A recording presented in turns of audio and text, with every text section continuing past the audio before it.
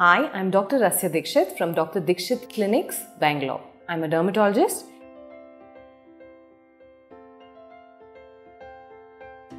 In the nipple, normal human nipple in women as well as men, there are some small bumps which are visible. These are called tubercles of Montgomery and they're absolutely normal.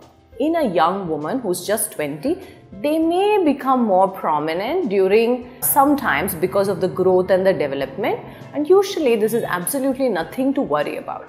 But if you do feel that these bumps are becoming painful, I think you should meet a gynecologist or a dermatologist who can have a look at it, because this could be the beginning of some eczema or even like a folliculitis around the nipple area, or even, God forbid, some kind of cancer which is starting off. So if you feel that these bumps are persistent, they are painful, they're increasing in number, and you should go and see a doctor right away.